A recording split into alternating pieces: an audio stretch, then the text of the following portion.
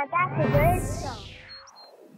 Hey guys, today I'm going to show you how to make these super easy and really delicious strawberry cheesecake bites. So let's go ahead and get started. What you're going to need is 2 blocks of cream cheese, 4 tablespoons of melted butter, 12 graham crackers, 2 eggs, a half a cup of sour cream, a teaspoon of vanilla, some salt, and some strawberry preserves. First, you want to start out by lining a 12-count muffin tin with cupcake liners. And then add a little cooking spray. I'm using canola oil, but you can use whatever cooking spray that you like. Now set that aside. Go ahead and grab your graham crackers, and I'm just using a rolling pin to crush them up really fine. This is going to be the crust for your cheesecakes.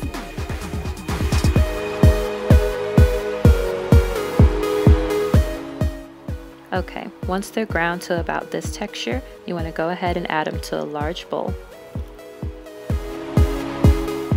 Then add in a pinch of salt and your melted butter.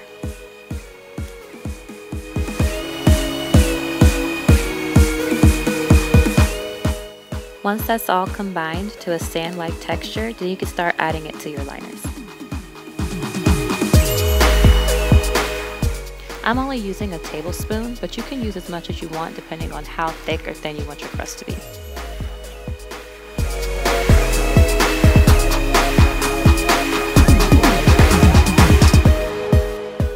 Now take the back of your tablespoon and just pat down everything really tight.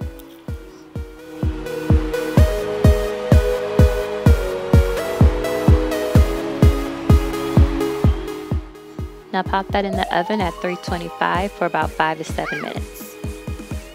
While that's going, I'm going to go ahead and start on my filling. First, adding in the cream cheese.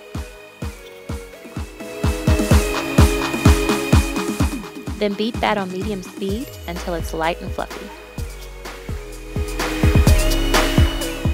Now scrape down your paddle attachment in your bowl really well. This ensures that everything gets added in evenly and there's no lumps and clumps in your batter.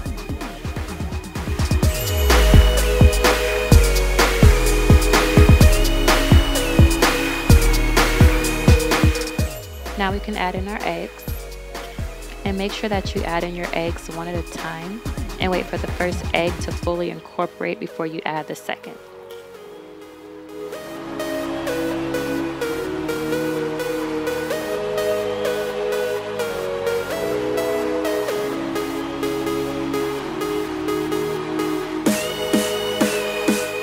Now you can start adding in your other ingredients, starting with sour cream.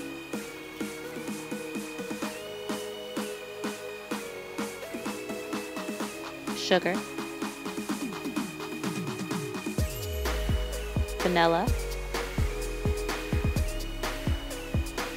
and a pinch of salt.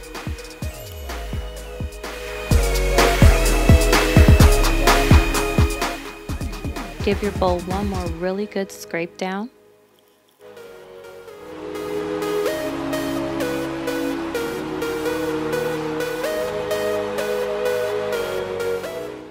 Then blend everything together again on medium speed until everything is smooth and creamy.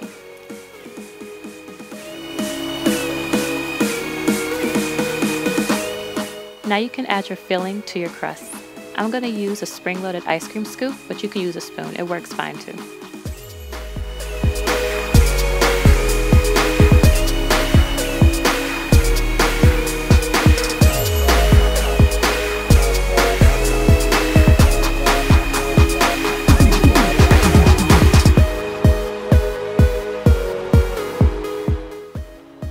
Give it a good tap and shake so that everything is even, and you can start adding in your strawberry preserves.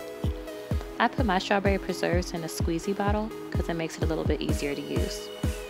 You don't have to do anything fancy or make any kind of designs. You really can just put a couple of dots on top of your cheesecake, and I'll show you why in a second. Once you've added some preserves to all of your cheesecakes, you're going to take a toothpick and kind of squiggle in between all of the dots to make a marble kind of design. I know I'm using a knife, but you really want to use a toothpick.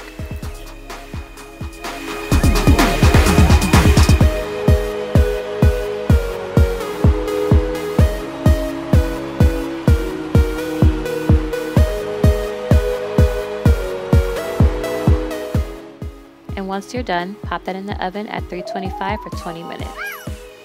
And then let them cool for at least 2 hours before you eat them.